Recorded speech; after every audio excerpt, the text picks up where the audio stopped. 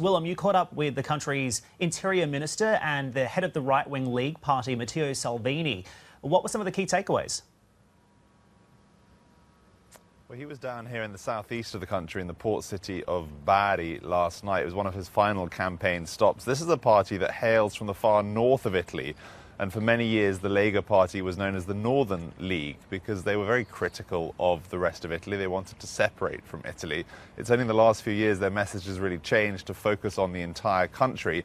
And to win seats down here in the far southeast is very surprising to some of their critics and opponents. But Mr. Salvini, he was well received by hundreds of supporters in the city centre last night. We had a chance to catch up with him and ask him, over the course of this campaign, whether the criticism he's faced from his political opponents and indeed those inside his own coalition government means that there could be permanent damage to that coalition if his own party does well during these European elections. Take a listen to his answer.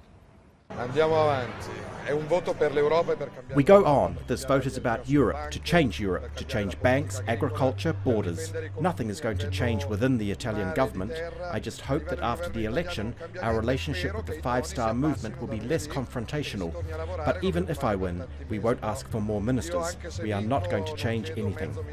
You wouldn't try to change the contract between your two parties?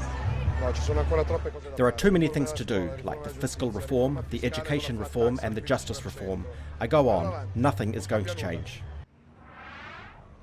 So after last year's inconclusive national Italian elections, the Lega Party and the Five Star Movement spent months debating their platforms, their ministerial appointments. They eventually came up with what was known as a governing contract. And that's what he's referring to there.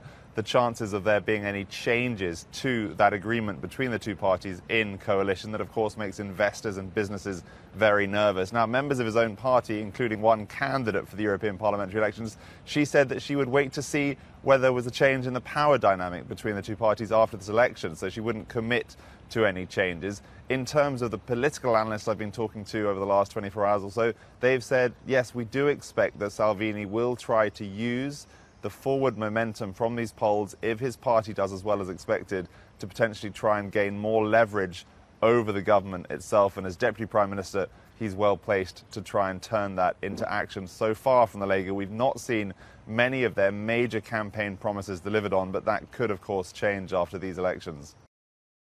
Hey everybody, it's Hadley Gamble from our new CNBC Middle East Bureau in Abu Dhabi. Thanks for stopping by. Now to watch more, you can try one of the videos that just popped up on your screen. And don't forget to subscribe.